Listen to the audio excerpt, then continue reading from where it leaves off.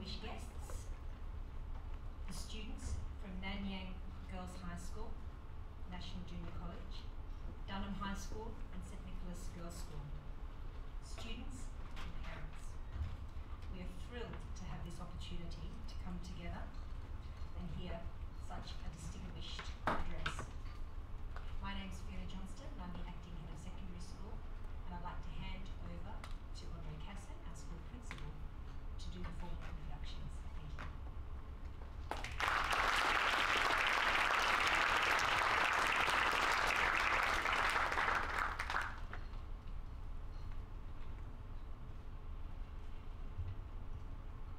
Good morning, Dr. ElBaradei. Mr. Uwe Moritz, the Chairman of the International Peace Foundation, staff, students, parents and invited guests, and of course our student guests from other Singaporean schools.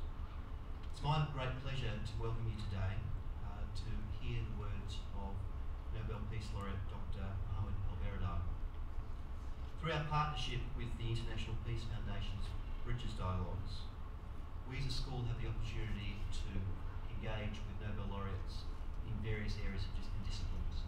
And they are able to share with us the work that brought them to winning their Nobel Prize. It also gives us an insight to their lives and to hopefully just provide some sort of inspiration to our students as they move forward through their final years of study.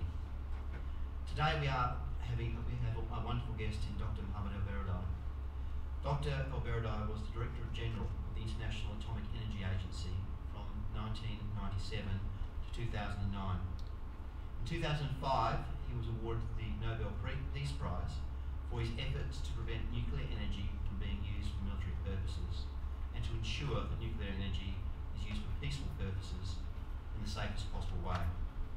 Throughout his career in the United Nations and the World Health Organization, Dr. ElBaradei made it a priority to promote peaceful uses of nuclear power, striving to make radiation therapy available in less developed countries for the treatments of cancers and other diseases. It is our great pleasure to welcome Dr. ElBaradei here to AIS, and I invite him to the lectern to present on his topic. Thank you.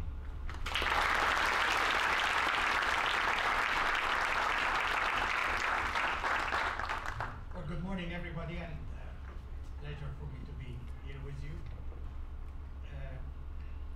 I thought the best way to proceed is start with a short introduction and then be ready to answer your questions or comments and sort of have a dialogue with what you have in mind. I mean, you are going through building your life, building a career. You are going to be the future, obviously. And the questions I think you all have in your mind is what sort of future you would like to have, and what kind of world you would like to live in. And I'll give you a few of the ills we are facing in the world today, and with the hope that as you progress with your life, you can deal with them and create a better world than what we have today. The first problem, first issue, I think we are all facing is this extreme inequality. We are, of course, very privileged, all of us, to have, the kind of life we have. Food on the table, health care, education, freedom of expression, of belief. In other words, human dignity. Every one of us is very proud to have his or her human dignity, as it should be. But many people in the world are not fortunate to have this kind of life, or even something similar to what we have. We have almost half the world population, around 2.8 billion in fact, who live under $2 a day. And you can imagine what you can do with $2. Might probably buy you even ice cream, but they have to make do with $2 a day. A lot of people, even worse, you have like 900 million who go to bed hungry every night. again, like that's almost 1/6 of the world population. Is that because we don't have the money? That's not the case. I mean, the world is full of money. We have a lot of money. It just we spend it on the wrong things. Last year we spent $1.7 trillion American US dollars on armament. While we need just about 1% of this money to feed everyone. So where are these the right priorities we have? We have, as you have seen, and lots of refugees as a result of all these wars. We are not even feeding them. If you look recently, there are the head of the UN Refugee Agency, UNHCR as they call it, has been almost begging everywhere to get like $8 billion to provide shelter, to provide food to refugees who live in Scotland, who are yearning to have a home anywhere, and yet they're not getting the money. That money is, as I said, is like maybe 0.25% of what we spend on army. So we have a very, in my view, very skewed priorities. That is, and that, again, I should tell you, is not just a question of conscience, a question of ethics. It's becoming a question of survival. Again, practically, if you want to live in a safe world, we want to make sure that everybody is entitled to a decent life. Because we have seen, and we continue to see, when people are angry, when people are humiliated, when people are oppressed, and this is another thing I should say, not everybody is lucky enough to have kind of democratic institutions, freedom, to express his or her views, like we do. There's 1/3 of the world nations who still live under an authoritarian systems, dictatorial systems. So when you get this poverty with repression or oppression, what do you get?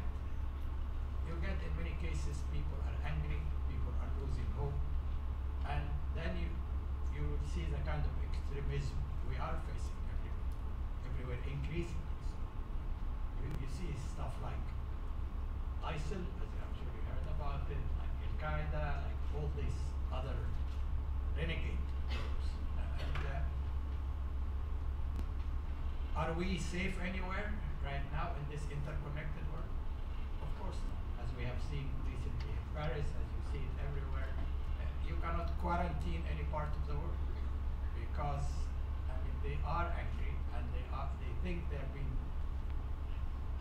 unfairly treated, not treated as human beings, and they do not act in many ways as human beings. Human beings, as I said, you can see sometimes an environment that creates people like Mother Teresa or Martin Luther King or Gandhi, and also the same environment that creates suicide bombers. It depends the kind of environment, to my point, how are you treated? If you're treated like human being, you act as human being.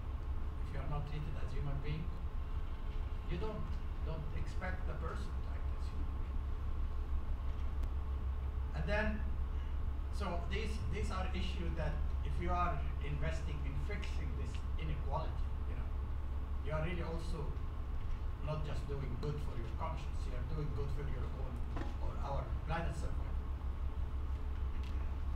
Then another problem, of course, the tendency that we continue to settle our problems through war, and this has been a perennial problem throughout recorded history. We have been basically killing each other. If you now try to even remember what was the cause of war 100 years ago to 100 years ago, most of us would not even remember the cause of the war. And in many cases, the states that were fighting these wars do not even exist. And we still thought that this is the way to settle our differences. Do we really settle our differences through killing each other, fighting? Or is it better off that we sit together, like we are sitting here today, and discuss our problem, and try to find a solution to our issues? Again, I mentioned that we spent like $1.7 trillion on weapons. But part of that is being spent on nuclear weapons.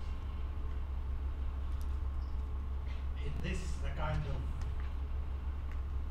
security system we would like to have? Do we have to depend on nuclear weapons? And many of you, of course, know that the use of nuclear weapons could mean our self-destruction.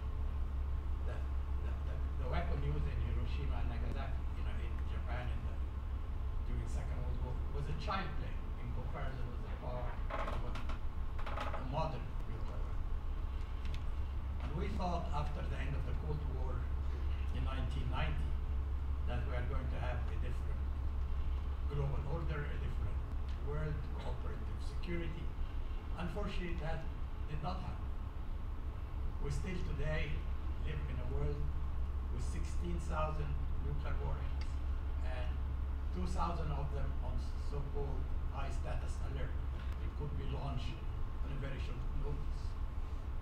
Even if you get a report that there is a strike against you, this could maybe gives you half an hour, or give President Obama, Mr. Putin, or half an hour and an hour to respond. And it could be a response to a computer error, it could be a false alarm, it could be unauthorized use.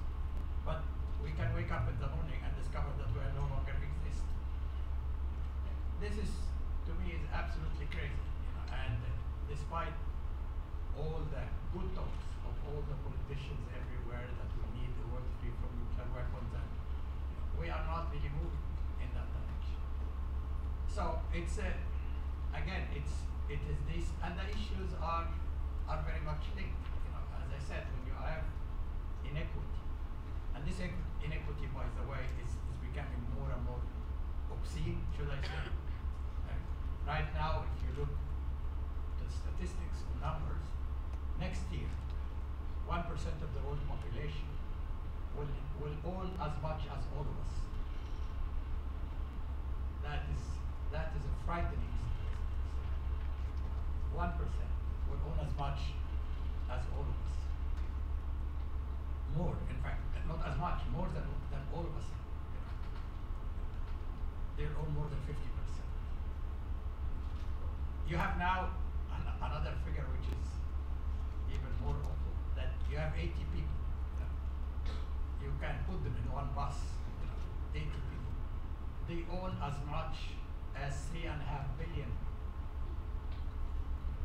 These are figures you should remember, because it doesn't show that we are on the right direction. Because whatever you call it, equity, social justice, fairness, and if you don't have a fair word, and if you are on the losing part of the stake, then put yourself into that situation of a person who is not able to send his kids to school, who is not able to send his wife to get medical treatment, who is dying because he or doesn't have enough money to buy the medication.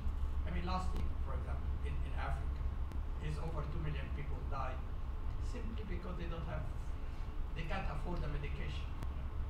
Whether it's malaria, whether it's HIV/AIDS, the treatment is there, which is the worst thing. But they just can't afford. So it's not really exaggeration to say it's a bit of an unfair word. Bit is again is understated, and it's a bit of a dangerous word, because again we continue to try to depend on weapons that would lead us to what I usually say is sleepwalking to self-destruction.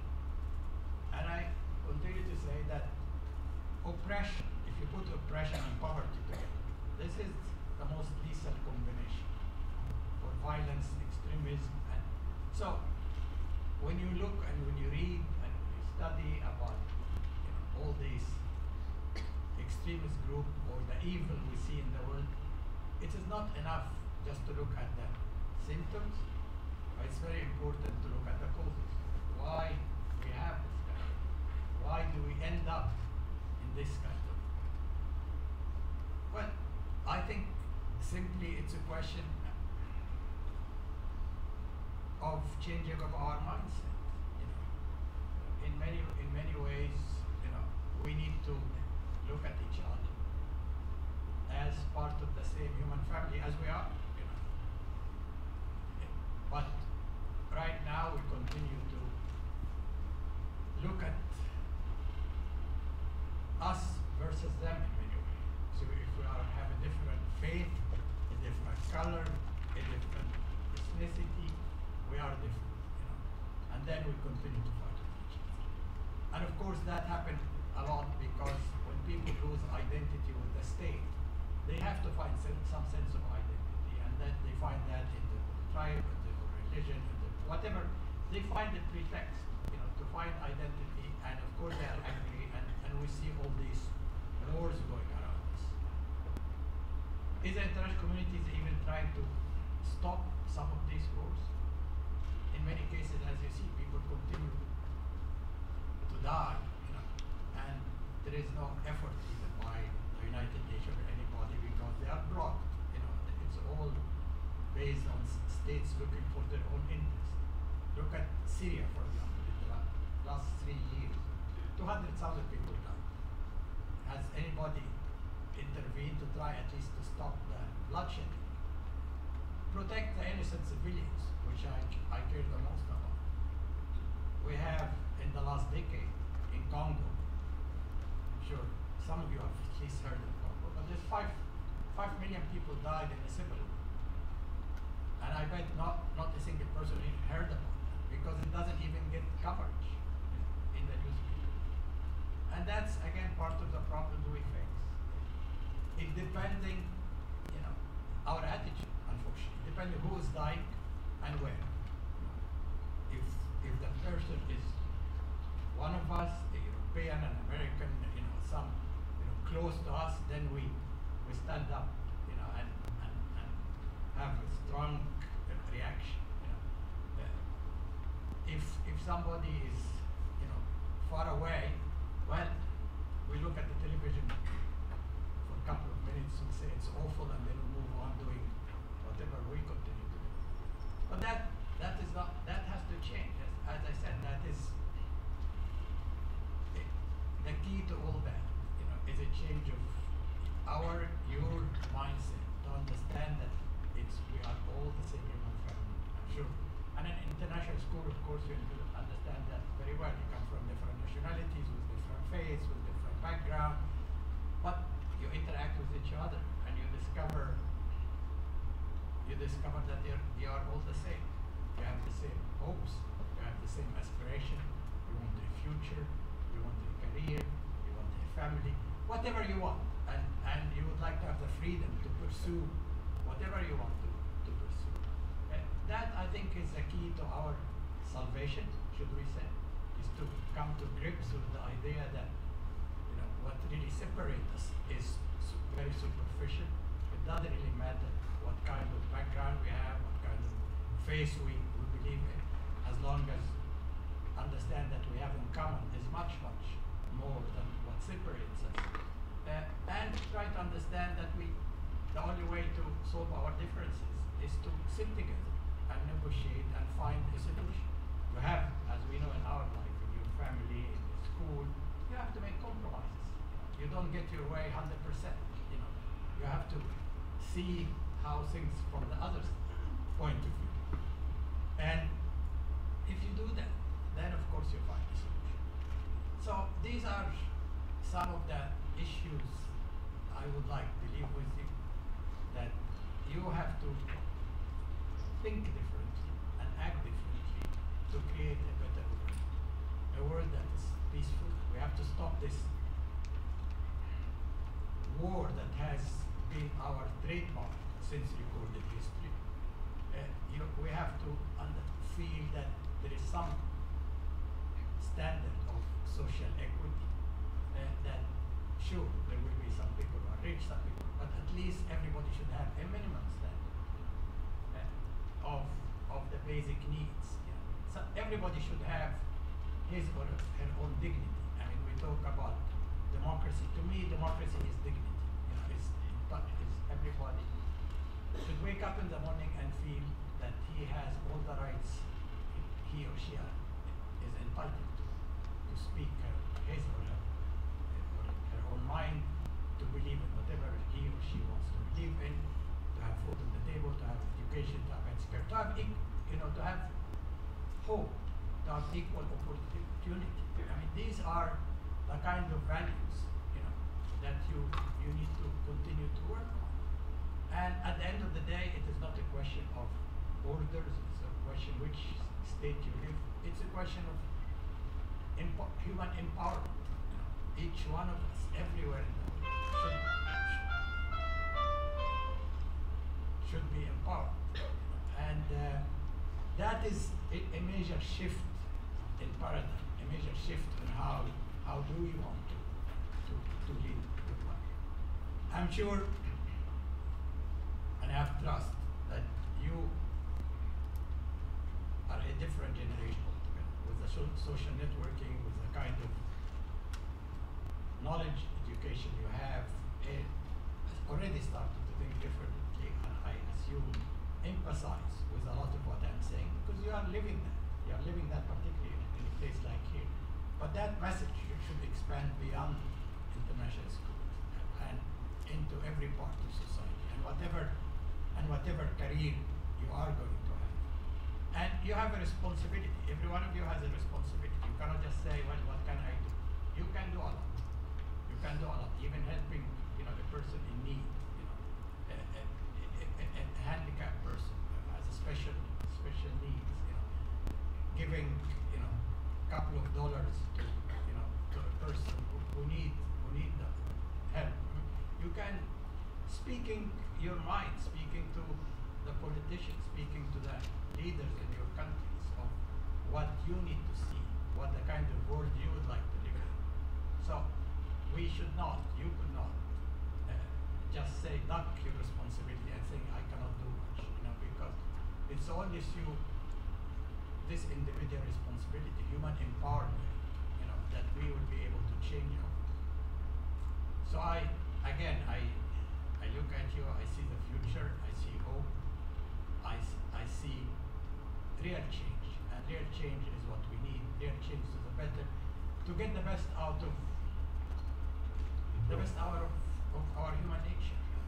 I'm sure you see, and sometimes you listen to some classical music, jazz music, you visit a museum and you see fantastic paintings, and you see how much creativity we have within us. But we have, unfortunately, also an impulse toward violence, and we need, obviously, to control this impulse by creating an environment of checks and balances to make sure that we control that, and try to emphasize the creativity, the compassion, the human solidarity that each one of us has in him or in her. Again, it's a pleasure for me to be with you here, and I'd be happy to answer any questions you have.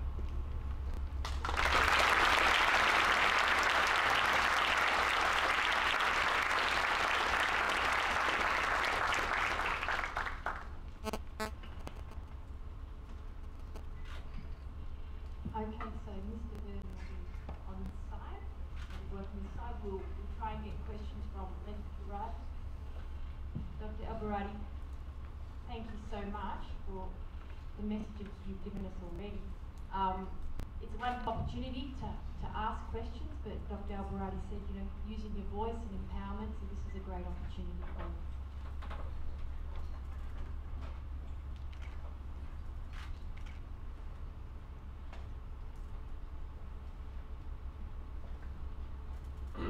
I'm Luca from International School. I just was wondering what your opinions military junta that happened recently in your country? Well, I think, again, I talk about human empowerment, and which means that we have to have a system that is based on human solidarity. And what any regime that is not based on social cohesion in society is not the right direction. So what I would like to see, obviously, in Egypt and everywhere in the world is a system of government where everybody is included. And that's one of the challenges we continue to face. That we think we want to prevail on our own. I mean, even at the national level. I mean, unless you include everybody in society and provide them with the kind of equity, equality, it is not sustainable system, because if you need to have economic development, if you need to have social justice, if you need to have law and order. What exactly is this? Okay. You then need to have, so it has to be, to me, at the end of the day, when we talk about election, when we talk about democratic institutions, when we talk about the culture of democracy, these are not just luxury. These are ways to make sure that everybody's voice is heard, that everybody is included. An inclusive society is the only viable society, is the only way to a future based on peace and dignity. Thank you. And you spent your career kind of trying to get nuclear power out of the military, but the military power of Egypt, what kind of diffused a lot of unrest. Do you think the seizure of the government was necessary to stop a lot of chaos in the country? You have to, this is not really the issue we're discussing here. However, this is, the Arab Spring, if I can give you that. This is, again, a quest for human dignity by a large chunk of people.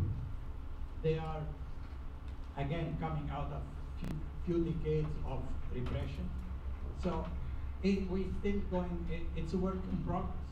That is, people are not, we're in agreement of what they do not want, but they are not yet able to organize themselves in a way how we can live together, as I just mentioned, and sort of the basic rules that they need to live by. So whether people with right, left, or center are still able to settle their differences under a properly agreed to constitution. I think what you see is a work in progress in this whole part of the world, and as we have learned, that is, moving from an authoritarian system to a democracy is not something you can achieve overnight. That's a lesson, and people have to understand that it's an incremental process. That you move from black to white, as the former president of Singapore was telling me yesterday, right? You have to go through a gray area, and I think that's a gray area we still, this whole part of the world. Some countries are better than others, but as you can see, there are even more, civil wars in places like Syria, in Libya, in Yemen. But there is a process started, and this process that people are saying we need our human dignity, and it might take some time.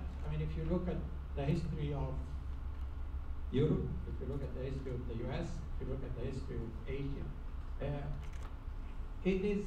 In Europe, it took 300 years, for people to end the fight between basically the emperor and the pope, who have been, trying to struggle. And you had 30-year civil war, a religious war, you had all kinds of wars. But again, after people killed each other, they discovered that there is no other way but to live together.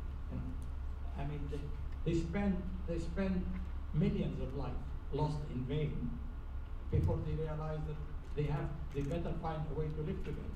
And then, of course, they went through the, as you know, the religious reformation, Luther and Calvin, and the Age of Reason, Renaissance, and so it's a very complex process until you reach the balance of how you can have a society is at peace with itself, is able to live together, everybody is having the kind of equity that he or she is entitled to, and the focus should be, as I said, on the creative part of humanity and not on the destructive part. Thank you very much. Thanks. Thank you, Luca. Anyone on this side?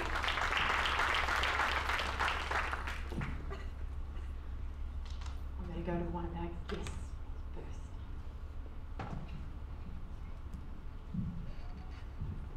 Good morning, sir. My name is Derek Chu from Dunman High School. I'm inspired by our work in the International Atomic Energy Agency and the other various international governmental organizations I've worked in. My question will be that after the discovery of nuclear weapon facilities in Iran, USA has imposed quite a number of economic sanctions on them. So what do you think, how sustainable do you think the current measures taken by the IAEA to curb and restrict Iran's nuclear facilities are at this point in time? Well, again, this is quite a complex issue to answer in 1 minute, but I can tell you a couple of things. That one, I don't believe in sanctions because sanctions are no policy, frankly. When you don't have a policy, you apply sanctions, and the same kind of thing you see, for example, in Russia.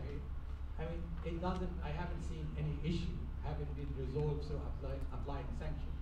In fact, sanctions result in hurting the innocent people. I've seen that in Iraq when there were sanctions. A lot of people died as a result of lack of food and medication. The regimes in power against whom sanctions were applied, in fact, enriched themselves. So sanctions doesn't.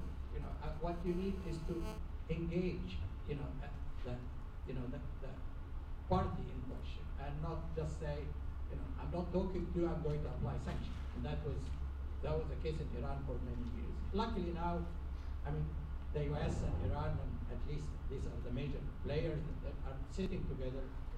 Hopefully, they will find a solution. And it really is about regional security. It's about security. But again, Iran has to show that that they are fulfilling their obligation not to have nuclear weapons. But you also have to ask yourself the question: is that, as I keep saying, I mean, you still have now 9 nuclear weapon states who have committed themselves 45 years ago to get rid of nuclear weapons. They haven't done any of that. They still have 16,000 nuclear weapons. And is a system of security based on some are more equal than others a sustainable system? That's a bit more fundamental question. That if countries see the big boys continue to rely on nuclear weapons, but telling them you cannot touch nuclear weapons, that's a system that is going to last. In my view, it is not, because it's unfair. Anything in life which is not fair, which is not perceived to be fair, to be equitable, is not going to last. So let us hopefully resolve the Iranian issue, but let's again understand that for the weapon state to continue to rely on nuclear weapons, you are sending a message to everybody around that if you are squeezed, if you're going through a conflict situation, you better maybe get yourself nuclear weapons, because unfortunately, what comes with nuclear weapons, I think today, is power, prestige, and insurance policy that you are not going to be attacked. Again, yesterday I referred to the example of Iraq and North Korea. Iraq was attacked, was invaded because they didn't have nuclear weapons. North Korea, because everybody knows they have nuclear weapons, nobody would touch it. But that's the right message. I mean, the right message that if you want to protect yourself, irrespective of whether the regime is awful or not, is, you would be tempted to develop this kind of weapon. So we need to think again of a different kind of security by which we can protect ourselves, defend ourselves, but not rely on nuclear weapons that could accidentally end into a nuclear holocaust, where life will cease to be the same. We have planet A, as somebody was mentioning. We don't have planet B. That is That's a reality, and we have to protect that environment. Even though we are not really doing as much, if I can mention again on environment. I mean, look at the way we are treating the environment. You know, we're not doing as anything so far, you know, to really arrest this climate change which we see everywhere, you know, and yet we're applying the same kind of myopic national policies. You should do it first. Why should I do it? You know, you are responsible for it.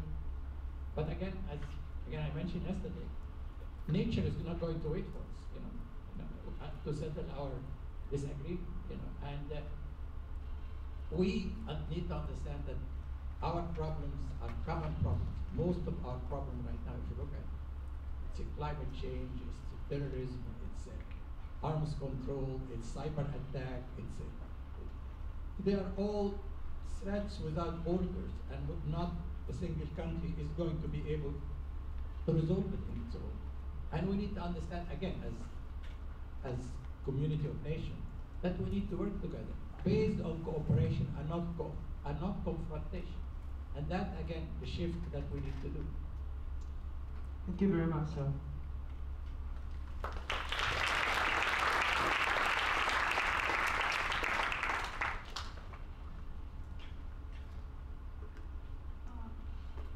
Hello.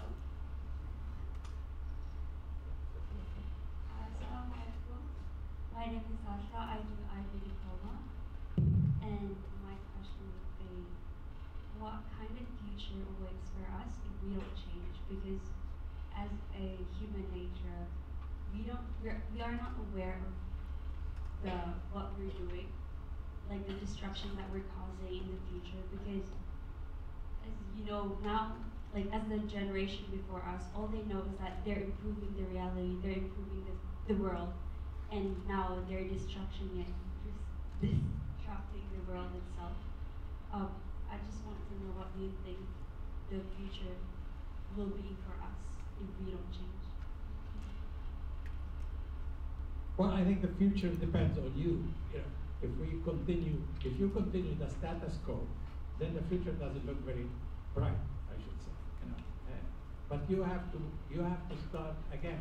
You have to, you know, take the lead and change the world. And again, I think some of what I'm saying, at least to my mind, is common sense. You know, you want to go to sleep knowing that many people, you know, are not able to have a meal a day. You know, are you comfortable that you go to the, you know, school knowing that a lot of kids are not getting any education? Are you comfortable that you have health care knowing that millions and millions do not have health care and die prematurely?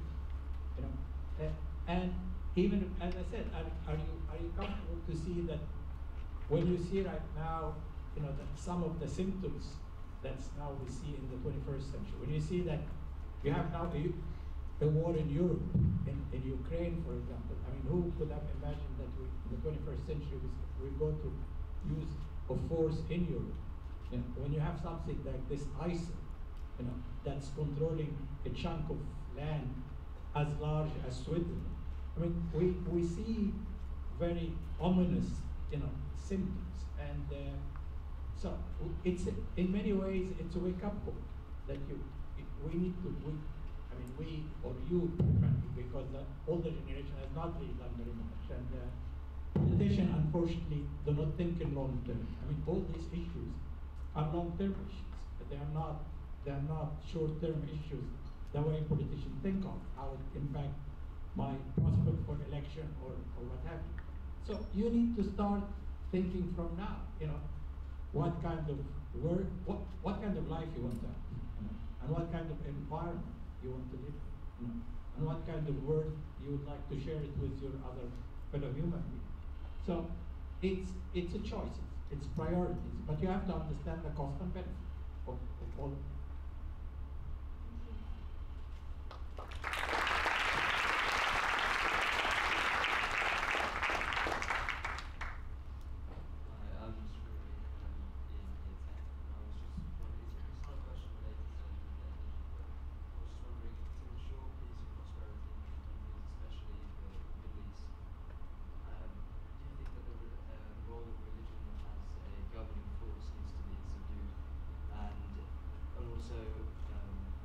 what extent do you feel religion is responsible for many past and present conflicts in the East? I don't think, frankly, religion is, despite the fact that everybody's running around the Middle East saying, I'm speaking in the name of this religion, or that religion, or that creed. I think this is all what we see is an expression of anger, in lack of good governance, sense of humiliation, oppression. Whether people carry the banner or wear the mantle of religion or ideology or ultra-nationalism or color or race, I mean, we have seen that throughout history. People are wearing different mantles to express their frustration and to have it as a rallying force. I don't think of any religion, whether it's Buddhism, Islam, Christianity, you name it, or even just the core human values we share, condone violence. I mean, condone the kind of behavior we see. We obviously need, however, to hit hard on all those who are using religion or using any, and being able to counter that. We need to counter that this is not, for example, in any way Islam or Judaism or whatever, or Buddhism. But we have to understand that, religion has been used over the years as a pretext, throughout centuries, as a pretext. And, again, tribalism, when you see, like in Rwanda, 1 million people, Hutus, Tutsis, killed each other. When you see color, which has been again in the U.S. civil rights movement, I mean, in the U.S. it was a Declaration of Independence, but as a colleague of mine was mentioned, I mean, it was a slave republic for 100 years, So these are all, what should I say? It's we continue to define what we mean by our human dignity. Until 1960, Rosa Parks, a black woman in the U.S., was not able to ride in the front of the bus. And that's just 50, 60 years ago, 50 years ago. Until 1954, in the U.S., schools were segregated. So there was schools for black, schools for white. And it was the same constitution and the same Supreme Court who said separate but equal in the late 19th century. And it's the same Supreme Court and the same constitution who later on in 1954 say separate but equal is not constitutional because it doesn't provide adequate protection. It is segregation. So what I'm saying here is that we continue to discover what it means to be equal. We continue to discover what it means, what kind of rights we are entitled to as human beings. When I was a student in the US in the 60s, women's rights were the issue. Again, women were treated, completely, in an unequal way with men until 1960s, and feminism was the issue. Where there was a lot of fun. Civil rights movement again in the 1960s in the US to get black equal rights. So, and right now we continue to see a lot of calls again for different groups, to be afforded equity. Gay people, for example, still now it's an issue. What kind of rights they should, and they should have equal rights. So we continue. This is a human journey to me. I mean, there's no end of how we continue to try to define ourselves, try to define what kind of world we would like to have, because we continue. I mean, that's again part of the excitement of the human species. We continue to learn every day. We continue to learn about our world. We continue to learn about ourselves. And the more we learn, the more we continue to redefine, the kind of life that we would like to have. We continue to redefine the values we would like to. I mean, now we understand again, for example, when everybody should have absolute freedom of belief or lack of belief. You know, that is something that has not been. I mean, people. There was witch hunts in that, you know, not very far ago. You know, if you even express different beliefs, you know. So this is our history. Our history that we should be modest. We should understand that we don't have a hold on the ultimate truth. The truth keeps changing all the time, you know, and truths are very relative in many ways. But it's through education, through knowledge, that we continue to improve.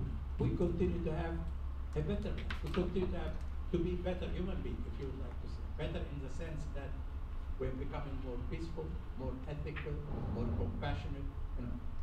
And that's the way we should go. But you will take the mantle and you will move on. And hopefully you will move in the right direction.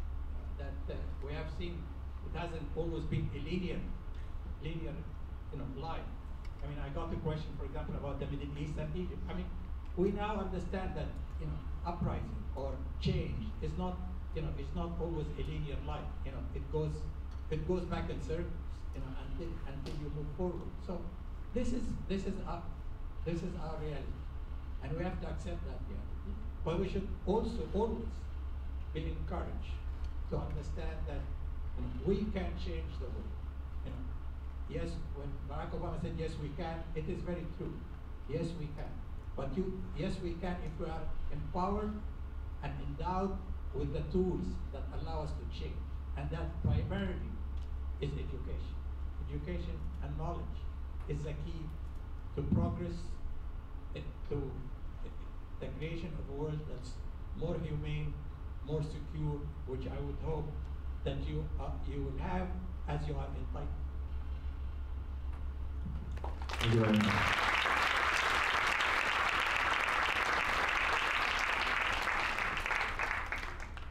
Do we have time for one more question?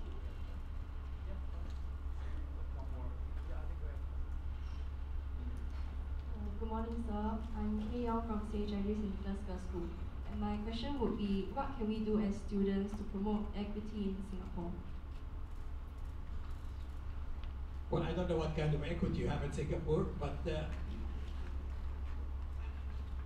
I think you speak up. I mean, basically, if you see any sort of inequity here, you have to speak up. You know, is it economic equity, is it political inequity, or social inequity? I mean, you need to speak up. I mean, the way nobody is going to come and tell you, well, I'm going to give you this right or that right. You have to fight for it. I mean, that's again, you know, if you feel that anybody feels discriminated against in any way, or you feel a sense of inequity, you have to speak up. You have to organize. You have to, you know, and you have to continue to fight for what you think is your entitled.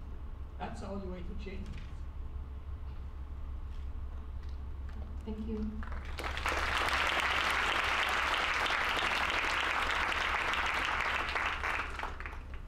Okay.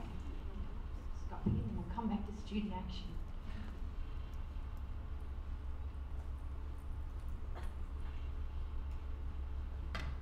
Hi, I'm Jessica. I'm sorry if this is unrelated, but I'd love to know what your reasons were behind your resignation of your vice presidency after only a month. Because as I said, as I mentioned, I always believe that we have to settle our differences in a peaceful way, that we have to have an inclusive society. I agreed to, you know, to join or to serve, basically to avoid what could have been a civil war, a society completely split. Then things did not go the way I thought it should go. It turned into violence, and it turned into more a polarized society. And I obviously could not stay one day in such an environment because it goes contrary to all my own beliefs. Thank you.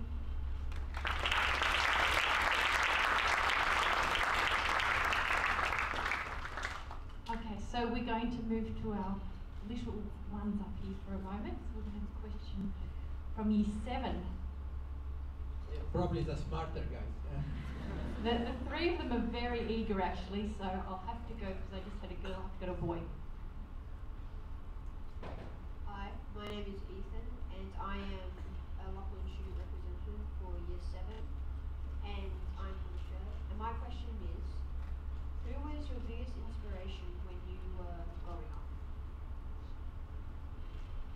I get asked this question all the time, and I mean, I don't think there is one person, frankly. I mean, my father, in a way, was an inspiration. My university professor was an inspiration. My first boss in my first job was an inspiration. And it is, I mean, you get inspiration all the time. I mean, you get inspiration from very simple people. You know, you get inspiration from people whom you see are putting their heart and soul in doing their job or helping their families, and you get an inspiration every day as you go along. You see the good part of nature around you. So it is not that you look at one person and say, this is my role model.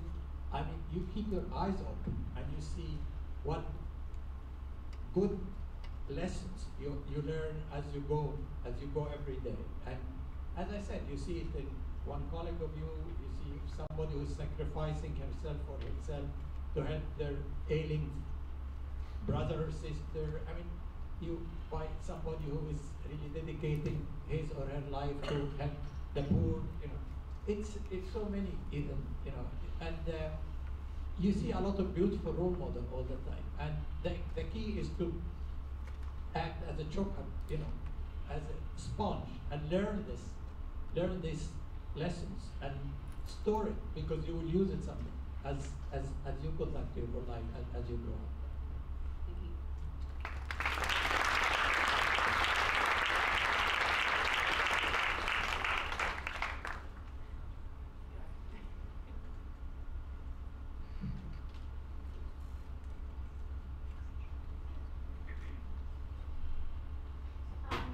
My name is Sarah Gibson, and I'm from the Australian International School.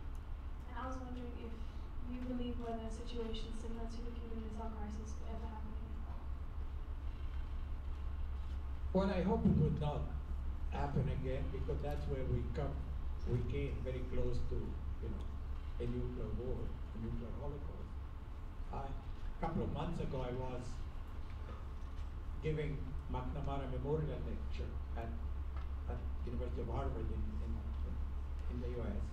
And as you know, McNamara was the Secretary of Defense during the Cuban Missile Crisis. And that experience turned him into one of the most ardent advocates of nuclear disarmament. You know, he spent the rest of his life advocating, you know, human nuclear disarmament.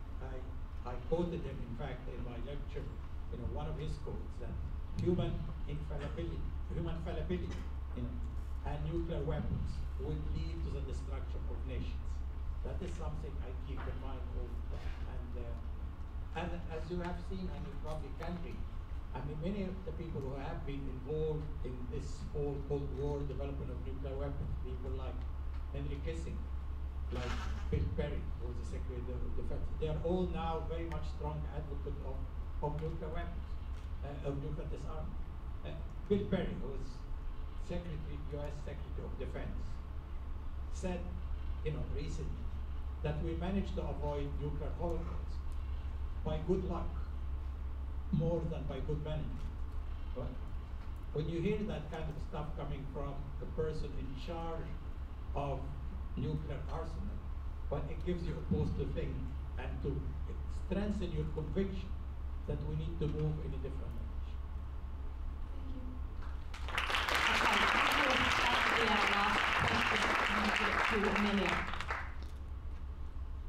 Hello, my name is Amelia. I'm from the Australian International School. And my question was that earlier you talked about that $1.7 trillion was spent on armament around the world, and that a fraction of this, only a fraction, was needed to feed the world. But I was wondering, what do you think is the best way that we as a global community can tackle extreme poverty and essentially eradicate it? Well, immediately you can do that in a very simple way by just allocating the necessary money for it. And as I said, this money is less than 1% of what we spend. So a couple of days ago, I was talking to a business person here, you know, who's in charge of the stock exchange, in fact. And he is saying, again, the same, that it is not at all a question of money to address poverty. It's a question of whether we understand that we need, you know, to allocate the necessary resources. And he was actually said something which, you know, took me a bit by surprise. They say that if I look at Asia right now, and if we do not build the economic and social infrastructure in Asia in the next 20 years, you might see the kind of situation you will see in the Middle East. Because again, was a forewarning to me, you know, and it's something which I didn't really think about, that you need to address poverty. I mean, because poverty, again, I keep repeating that, is the most lethal weapon of mass destruction, you know, and it is not in no way. I mean, 30 years ago, you know, all the rich countries, developed countries, so to speak, committed themselves that they will allocate 0.7% of their GDP, gross domestic product, 0.7% of their GDP to develop. Right, this is over 30 years ago, maybe 40 years ago. Right now, there's only 4 or 5 countries who are doing that, and they are all the Nordic countries, the Sweden, Norway, Denmark. The US, for example, is allocating 0.1%. Last year, we spent in the US alone on pet products, you know, food and stuff for dogs and cats, almost as much as we spent on the whole development assistance to, you know, to help alleviate poverty. But I love animals. I had a dog for 16 years, but you know, I spent a lot of money on that dog. But again, you know, frankly, every time I couldn't help thinking that I'm spending more money on that dog than we spend on human beings. But there's something wrong with it. But we'd like to take care of our pets, but we'd like also to take care of human beings. Thank you.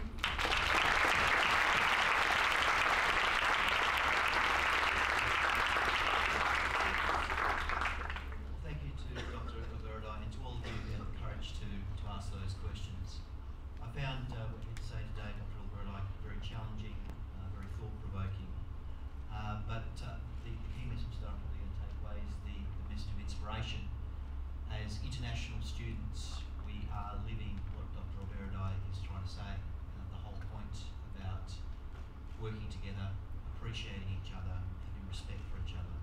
Living in a country like Singapore, which I think is a country that really models those values very, very clearly, is also something that excites me. So as Dr. ElBaradei said, education and knowledge are 2 things that are going to allow us to make the world a better place and to not have to confront some of the mistakes of the past. And I have the utmost confidence in listening to those questions that you guys asked today that we are going to be in a good position. But to Dr. ElBaradei, thank you for challenging us, thank you for inspiring us, it's been wonderful, thank you.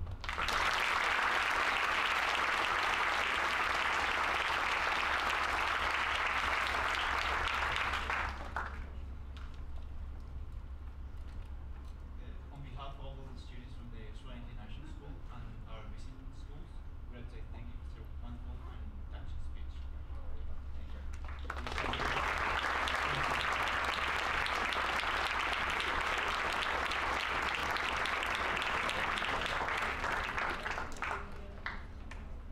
Right, just invite our guests to come on stage. Ms.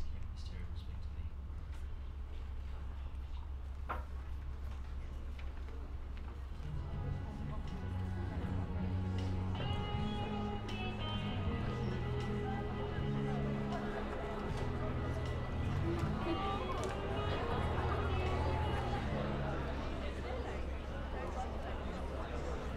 Thank you. Could we please ask our parents who may now leave the theatre, thank you so much for joining us today. The students from the local schools, thank you so much for joining us today, as well as our AIS Year 12 students, Student Action, and teachers from AIS. Can I also ask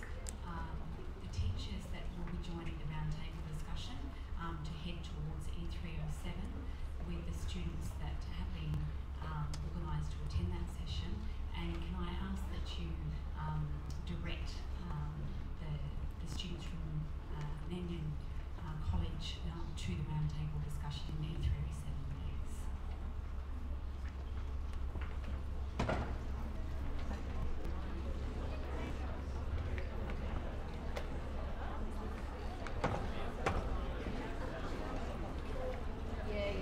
Year 12 students from AIS, we now have your photos that will be taking place in E317 and E318.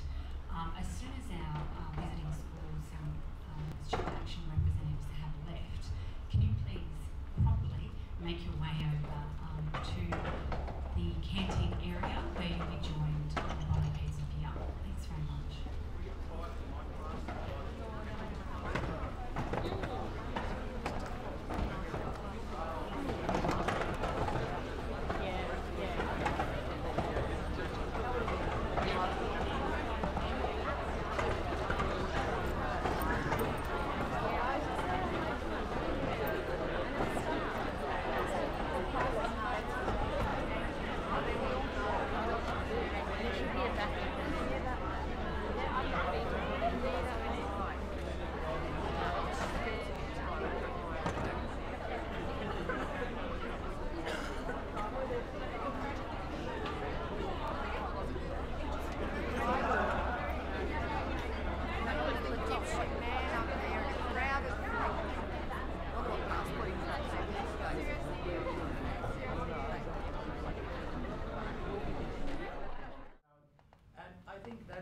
That's the key. I'm just trying, I think, to remember. I think it was, after the Congress of Vienna, for example, and when France was defeated, I believe, in 1850, after the Napoleonic War, France were pulled up, and not being punished, but pulled up to be part of the major players in the system, and that moves things, and so it's, South Africa is a good model. Is a good model, frankly, because I never know how South Africa managed to do it, and as you know, South Africa had this apartheid, horrible apartheid segregation system, when you had not only schools for black or white, but I remember I went there during that time, and when you see benches, say for white only, or restaurants, for white only, blacks could just come to work at the white areas, in the morning to clean, as the place, and go back to their quarters, So it was a horrible system, and I went, and then I went afterwards, and they have now something called the Apartheid Museum. I went to see there, and they just record the history, of course, of this apartheid system, of how blacks were treated, and they have, video clips or television clips at that. And I remember that. Of course, each black has to wear a band, sort of identify, where he is coming from. The same Hitler did with the Jews, wearing some yellow band or whatever. Again, targeting a group of people to be suspect, to be inferior, to be what. But in South Africa, I still remember that. I saw it on television in this museum, as you call it, a museum. A question being asked at the time to the Prime Minister of South Africa. And he was asked, do you think the black majority, and the blacks there are a majority, they're 20 million, the whites are 4 million, and asked, do you think they can participate in an election, in a democratic process? And his answer, no, they are barbarians. That was the mindset. Yet, of course, you had the South African the black majority had to go to war, until they finally, the white realized that apartheid is unconscionable. It is not. It has no future, and they have to find a way to build a new democratic society. And I saw a couple of weeks ago actually in Vienna, W.F. de Klerk, who was the president of South Africa, the last white president of South Africa, who actually initiated change with Nelson Mandela at that time. And but I went after this museum. You just feel so angry to see how we treat each other. And I had a meeting afterward with Mr. Zuma, who was the president of South Africa, still at that and still now. And I told him it was, I couldn't understand how you managed after that, to be able to reach a reconciliation process, and be able to live together. And his answer, of course, was that we had somebody like Nelson Mandela, who was preaching, compassion, preaching reconciliation, looking to the future, and they established this Truth and Reconciliation Commission, that when people came and confessed to the misdeed, crimes they committed, and some of them were forgiven by the victims, but they looked to the future, and they put this whole horrible, past behind them, and I think that's the way to do. Of course, serious crimes, people have to be accountable for it. But if you want to resolve issues, don't dwell on the past. Don't get yourself completely obsessed by the past. But look to the future, because the past you cannot change. The future you can change, and the present you can change, but not the past. And that, I think, is a very important, pertinent point to make. That if you waste your time looking back, 10 years ago or 5 years ago, my mother did that to me, or my brother did that to me. I mean, yeah, okay. I mean, that is, you can continue to dwell on that and you commiserate about that, but it's not going to move things forward. The better way is to talk to each other and see how we can move forward to the future. Have a better relationship. Very exciting, very good. Phoebe. So I'm Phoebe McCasker, and I'm a Year 12 representative of the Auckland House.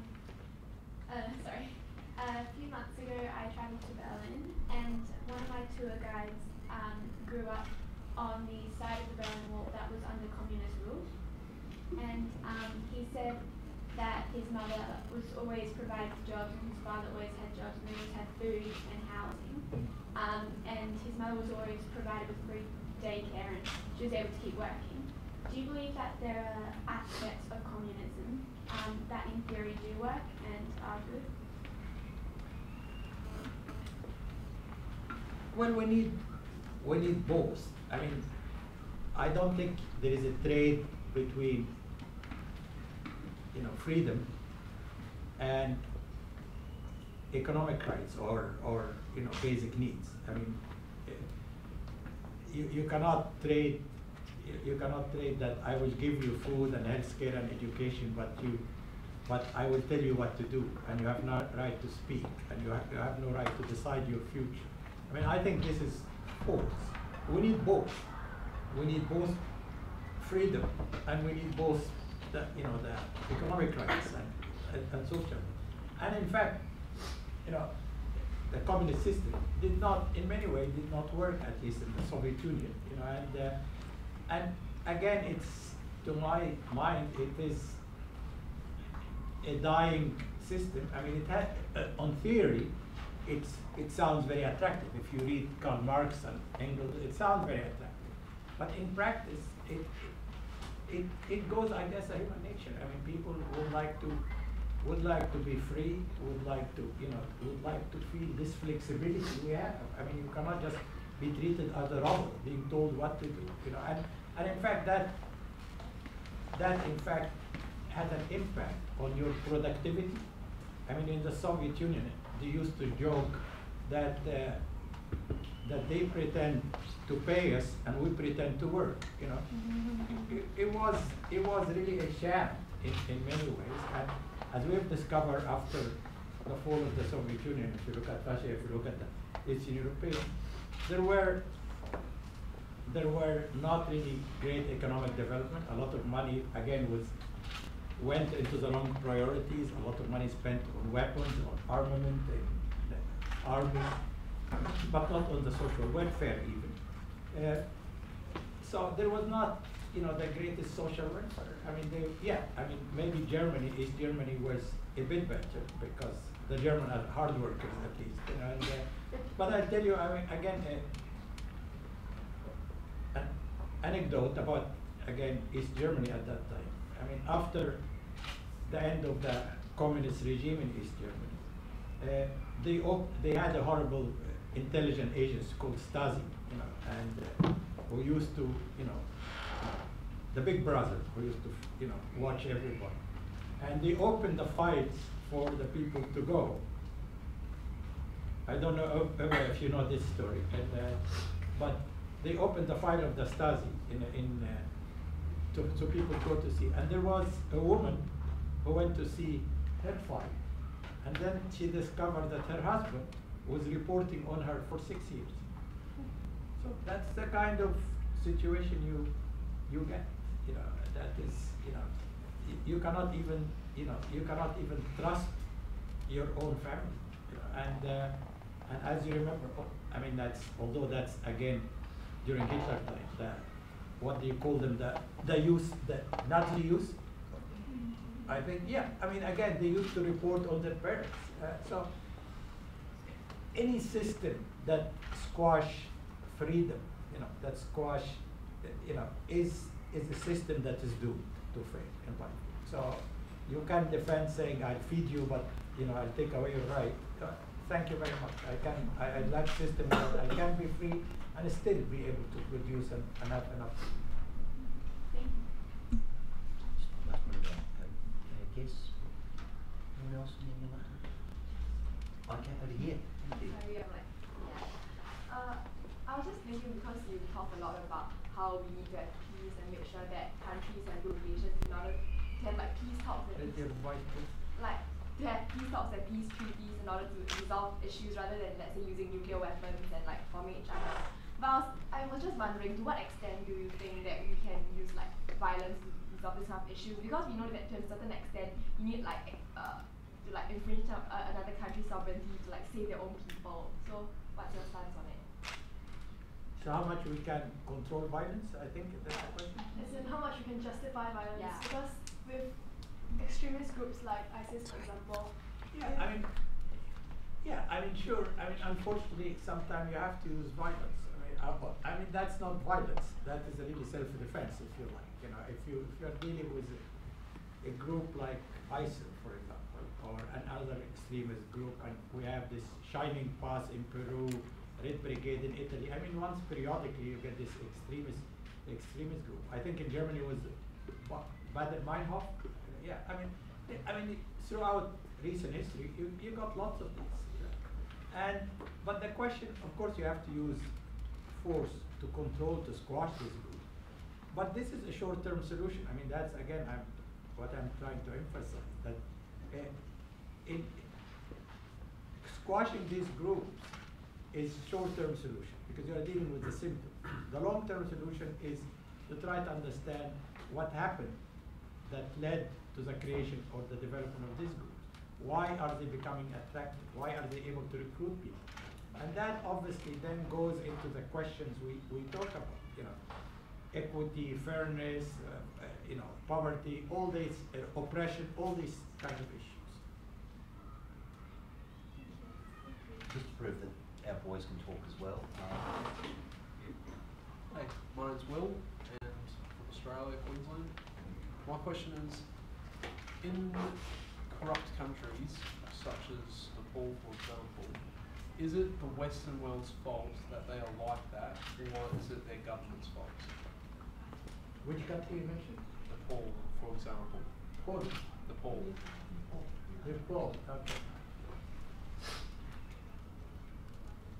No, it's primarily, of course, the country's fault. That is because they don't have, you know, proper governance structure, probably anti-corruption measures, a good standard of living, accountability, transparency. But of course, the outside world also somewhat responsible because they contribute to that. I mean, they pay commissions, they pay bribery probably. So again, these issues we need to apply the same standard. You know, so if you don't have corruption, in Australia, you should not go and corrupt people in Nepal. And that these are, you need also to not just look at your own environment, but you look into the across the border environment. And but it's primarily that, I mean, the major culprit, of course, is the Nepalese, if you like, and but and also a culprit who is really contributing to the crime, and the people who are ready to pay bribe and corrupt officials. I think it's fair to talk about South Africa, so why don't you do a question? Hi, I'm Danielle. I'm originally from South Africa, but my question isn't about South Africa, sorry. My question also relates to sovereignty, because we've been talking about that. On the one hand, we have some nations like the United States who tend to involve themselves in other nations' disputes. But then we've got nations who, there's nations who involve themselves frequently in other disputes of other nations. But then there are certain nations who use state sovereignty as an excuse not to absolve themselves and assist other countries. Which method do you think is most helpful, and could you suggest alternatives to solving problems, like in other nations? I'm sorry, that's very badly worded. Some people use sovereignty as an excuse for what? For staying within their country's borders and not assisting other nations, like lower LEDCs or nations who have extremists living within their borders. Some nations refuse to help simply because they see it as not their problem. Alternatively, you have nations who involve themselves too much in these issues.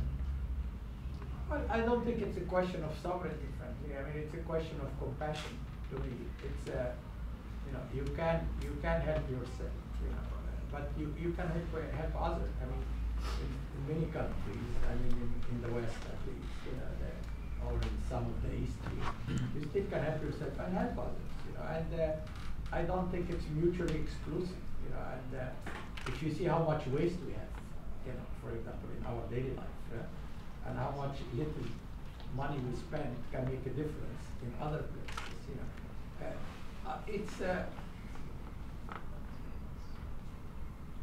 I mean, I'll give you again an example, which maybe a personal example. I mean, again, I live in Vienna right now, and sometimes if you go and have make a shoe, what you call it, it's not ready-made, it's tailor-made shoe. Tailor-made shoe. There is a shop there that say the starting price 3,000 euros for the shoe. So that's the shoes. I saw in many developing countries, when people die, the government pays them compensation of 500 euros. And I can't help, I'd like once to get one of these shoes to see whether you can maybe walk differently, but you can't. When I think that this is a shoe is worth, 6 lives, there is something, I'd rather than give that money to some of the poor people. So it is, I mean, it's not going to affect us. All of us can give little, to help, at the national level, at the personal level, at the national level. But I think this is the key switch we have to make, that these people are exactly like us, and we owe it to them to help them. We are just fortunate. We could have been one of them. We're just fortunate when we are born into a certain situation when our parents had enough money to give us a good life, to allow, permit us to have a proper education. But we could have been one of us. If we would have put ourselves in the shoes of any of these poor people, it would have made a huge difference, and in our attitude. My school in New York, where I went to the law school, New York University Law School, they are having a system called global education. And I don't know if you've heard about it. They have now a campus in Abu Dhabi, in the Emirates. And it's the tuition there is free tuition. It's all paid by the Emiratis for some reason. And they usually get each year 300 students batch from all over the world. And the president of the university was telling me he was getting, people who have, kids who are brilliant, but who have absolutely zero, zero resources.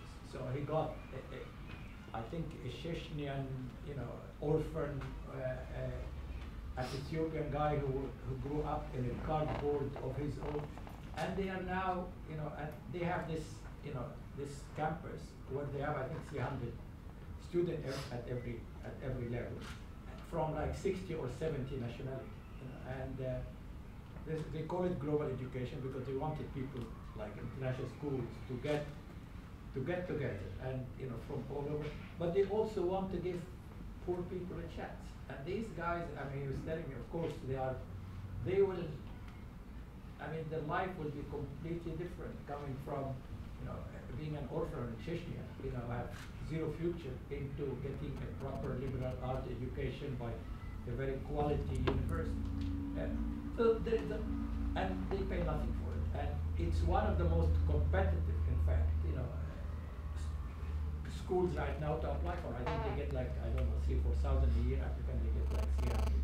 And it's based only on merit because they don't charge them anything. So there's a lot of ways we can at least help get people out of poverty, or give them a chance, to have a living, or to have a future. We've got some Year 11 students who just completed their IGCSE, and one of the units they did was a subject called Global Perspectives. A lot of what you've been talking about is very central to this subject. So I wonder if any of our Year 11 students would like to ask Dr. ElBaradei. I'm Sarah, and I'm one of those Year 11 students. I was just wondering, in regard to the Institute for Economics and Peace, or the EEP's Global Peace Index of 2014, it says that the state of peace in our time has been slowly but steadily decreasing in recent years, specifically over the span of the last 7 years. You mentioned many examples of how oppression and poverty are a lethal combination, and how, in your opinion, anything unfair won't last. But I was wondering, in consideration of, in the last year, we've seen a large increase in terrorist activities, and a trend where hostility has moved from hostility between states to an increase in the number of internal conflicts. And I was wondering whether you thought oppression and poverty combined, or just the state of the governments were the reason that triggered this sudden increase? You mean the combination leads to what? Well, I was wondering what factors you thought were responsible for the increase in the terrorist activities and the internal conflicts. Well, I think the continuation of that situation, this combination of poverty and oppression, it leads to an explosion at one point, and it's like a pressure cooker, and at a certain point the vapor comes out, or it explodes. And I think, unfortunately, it's just like a domino effect in the Middle East. I mean, you have many issues at play. I mean, you have countries now, and maybe because you have the Syrian civil war, you have Libya is disintegrating, you have Iraq is fighting a sectarian fight, you have the Palestinians and the Israelis are on each other's neck and killing each other, and so you have oppression in many of these places, and you have poverty,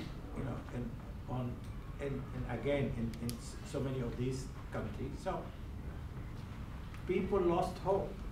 I think this is the question. Is as I mentioned, when you lose hope, then that's the max. You can only work. I don't know if I mentioned that people are saying. Somebody was telling me the other day that people are ready to accept sacrifice for one generation. If they think that the next generation will have a better life, kids or whatever.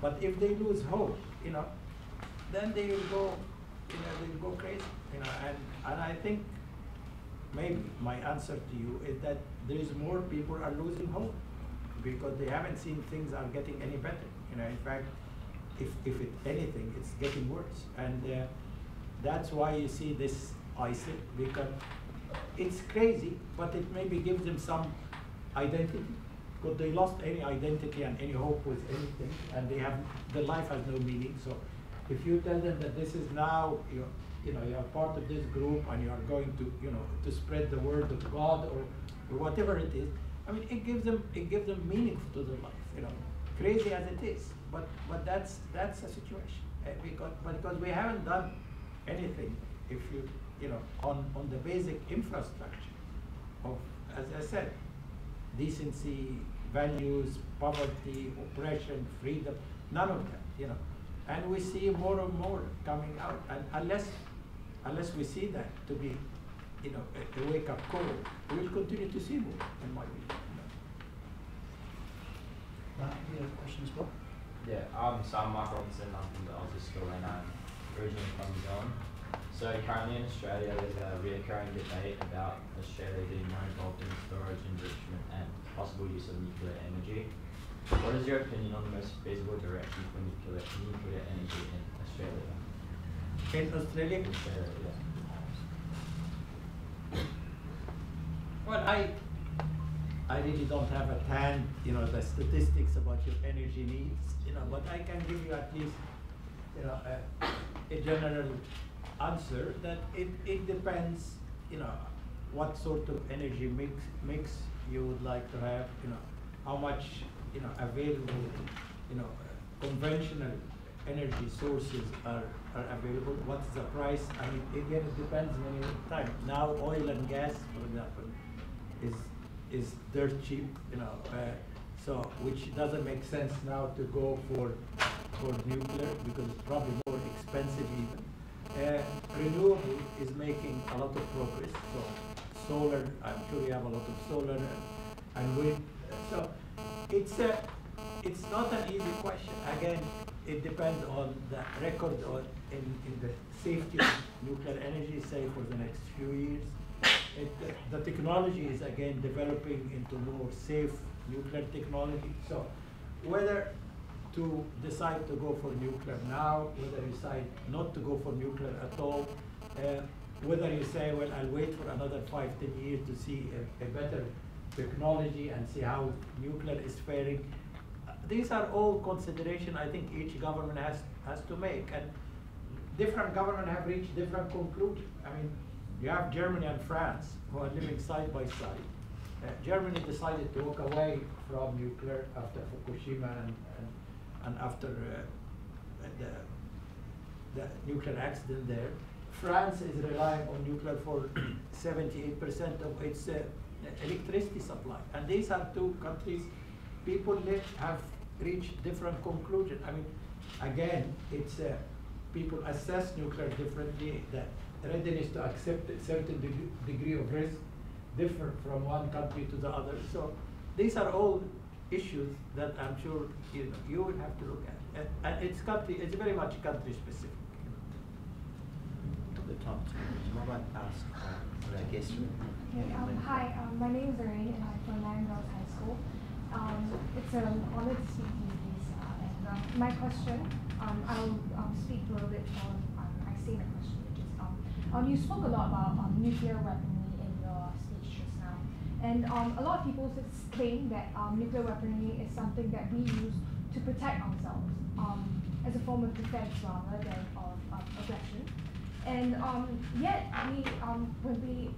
when major powers, for example, the US and Russia, they are major power holders of nuclear weaponry, and they use this claim as a stance.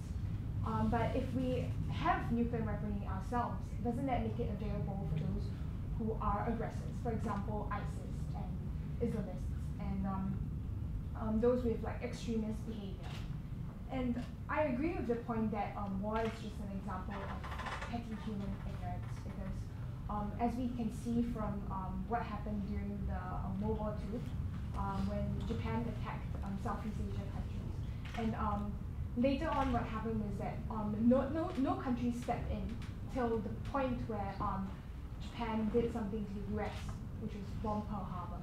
And that was the point that US stepped in and bombed Hiroshima. And to this day, we can see the grotesque and like marred bodies of people that have gone through radioactivity. And I would just like to know what you think is a way to solve this problem. Like, if we do not use nuclear weapons, what can we do? If we do not use it? Yeah. Because in a sense, it's a form of defense, but for example, if I take the example of the US having guns, the gun policy, they allow the use of guns, but the thing is, they allow the use of guns to protect themselves, but it also gives a chance for people who want to attack others to use guns as well.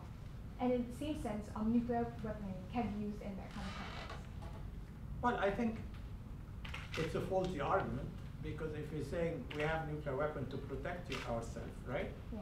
Then everybody should have it. That would be the argument. If you accept that nuclear is a good thing to have to protect yourself, then you should allow every country. This is an irritating thing. We get bomb bills. Then everybody should have it. You know? And if you think that the world will have like 200 or 192 countries or 200 countries, each one has nuclear weapons, what the odds in that situation that maybe tomorrow somebody will use it either by accident or computer or unauthorized way. So you cannot really use the argument to say we are going to protect ourselves by nuclear weapon unless you allow everybody else.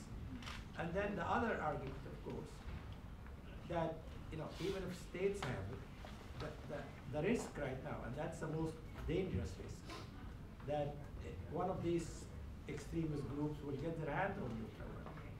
And if they do get their hand on nuclear weapons, they clearly are going to use it, because this concept of deterrence, if you attack me, I'll attack you, it doesn't apply to them. It's irrelevant to them.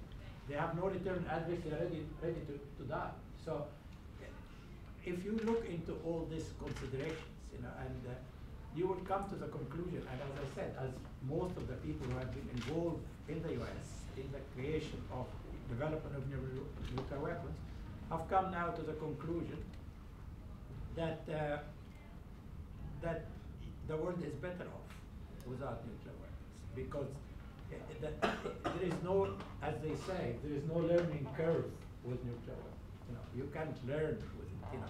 You mentioned Hiroshima and Nagasaki. I mean, I think this was a horrible mistake. I mean, did the US used to use nuclear weapons against Hiroshima? The war was gone, almost won by that time. And we have seen, we have seen if you've gone to Hiroshima and Nagasaki, I mean, these are inhumane weapons, and no matter what the situation, I don't think we should be in a situation when we have to use to kill, which, as I said right now, Hiroshima and Nagasaki bomb was sort of miniature nuclear weapons in comparison to what we have. Okay, I think you have a question? Dylan, here's my question. Do you believe that people are inherently born with the ability to treat others as equals, with compassion, to care for others, or perhaps that we are born thinking selfishly and then we develop this capacity? How about you? Sorry? How about you? Interesting question. Quite personally, we've been reading a lot of Dr. Jekyll and Mr. Hyde, and I believe that we're born inherently with both sides of the spectrum, and then we decide which we tend to lean to.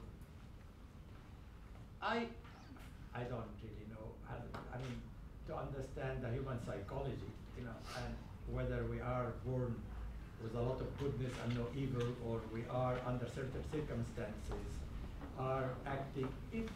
In my view, again, and as much as I can gather, it depends on the environment. I mean, we have seen cases, for example, when people were left stranded in the desert without no food. I mean, they ended up, turning cannibals, eating each other. I mean, which in the normal circumstances, you would not even entertain the idea, but it happened. So it depends on, if you put people under stress, And when you torture people, they act, they act quite different. If you treat people the kind of environment we have today, well, I hope you will behave, because again, it depends the environment, either the environment try to get the best of you or to try to get the worst of you. And yes, we do have, depend on the environment, if you have a little cake like this, and there's 100 people fighting for it, and you will see the worst of us, If you have a big cake, which is enough for every one of us, we are going to act as, hopefully, so-called civilized, and so that's very much, as I said, depends on the environment, and that's why I could continue to keep talking about poverty, about equity, about fairness, and then you also have to continue to have checks and balances. So you have to guard against the crazy ones, we're always going to have, and to make sure that we control their behavior. So we do not assume that everybody is going to behave the same under the same circumstances. There's always a minority who is going to act different, because of whatever psychological reason, and even that, a lot of our traits, human traits, qualities, are they nature or nurture? I mean, this is a question, it's very, very difficult to answer. Are we born this way, or have we learned it along the way? We don't know, and that's what I'm saying. I mean, we have to keep learning and getting knowledge, because we have no answer, and we have no hold on the truths. I mean, all we try is to try, basically. That's the time for one more. Yes, okay. I'm Hermione, and my question, I think, is more directly related to your work, which was promoting... To what? To your work, sorry. Cuba. To your work. My work. To promoting the safe use in terms of nuclear chemistry. So I guess you could say it's considerably resource inefficient that countries are spending such a great amount of money developing this type of science for the purpose of nuclear bombs. And usually when you mention the word nuclear, many people just come to the idea of mass destruction, but in a different situation, the same science could be used for better purposes, such as radiotherapy in treating cancerous patients. So if so, is there a movement where we can shift these concentrated efforts into developing nuclear bombs, into promoting this radiotherapy in helping people who are sick, especially in underdeveloped countries where they can't receive this kind of form of treatment? Is there a way we can do that, and how slowly can we move forward? Like, is there a driving process to? Well, again, it's the answer as Sarah's question. I mean, it's an old question. How do you want to spend your, what is your priorities? I have seen, this radiotherapy machine, which the International Atomic Energy Agency is doing, I continue to do until now, try to, cobalt therapy and, to treat people, and there is absolutely a lot, there's a lot of cancer incidents right now in the developing world, and there is not at all enough or sufficient treatment.